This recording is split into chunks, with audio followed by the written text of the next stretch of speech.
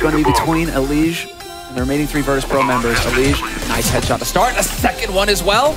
And it's going to be now him versus Neo, the legend. Bomb planted for Neo as well, and he gives away his position, but this is just fantastic. 3 headshots for EliGE, just like that. The retake happens, and he has the kit as well. A quad kill on the pistol for the young star. EliGE is a beast right now. A 1-on-3 victory, and you just see Intenz's face. He doesn't want to say anything. He's just like, how do we give up that round?